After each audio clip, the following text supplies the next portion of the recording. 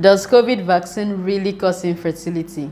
In today's video, I'll be answering this question and giving a detailed explanation. If you're new to this channel, I am Dr. Amarachi Ijeoma. I am a fertility physician, and on my channel, I focus on all things women's health and fertility. So if you want more content like this, like this video and subscribe to my channel.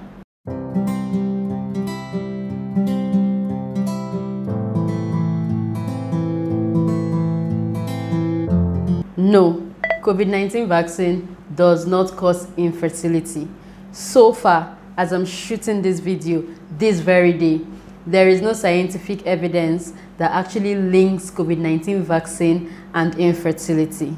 Did I mention that I have had my COVID-19 vaccine? I don't know why this makes me very excited, but I am excited about it. Let's not deviate any further.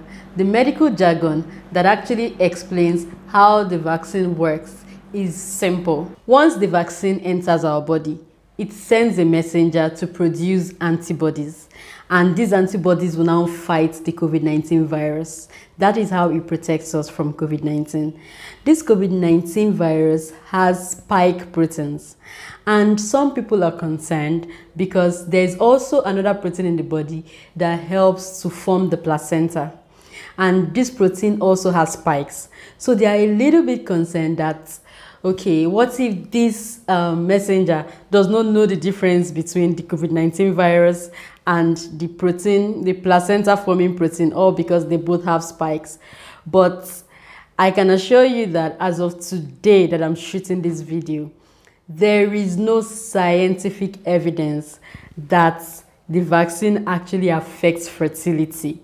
So these are just speculations that don't have any scientific evidence. If you're trying to conceive and you're wondering whether to take the vaccine or not, I hope my video helps you make the right decision. As a bonus, I'm going to be talking about the side effects of COVID-19 vaccine. So sometime in April, first week of April, I and my friend went to get the COVID-19 vaccine. We got the AstraZeneca vaccine, our first shot. And before we went, I took paracetamol before I went there. My friend didn't take any drug. And then that night, I had a heaviness of the arm, of the left arm. I had fever, I had body pains, I had headaches. I also had chills. And then it actually subsided within 2 days. However, the headache lasted a few days more.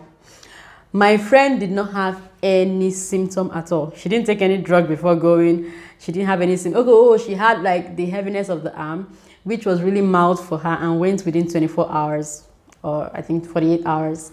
I am not saying that there's any relationship between paracetamol and side effects.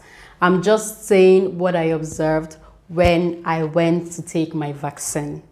This is just to say that not everybody actually has the side effects after they take the vaccine. So you would not know if you would actually react to the vaccine until you go and get your shots. I hope this video has been helpful. I hope you've learned something. And if you liked this video and you want more content like this, subscribe to my channel and like this video.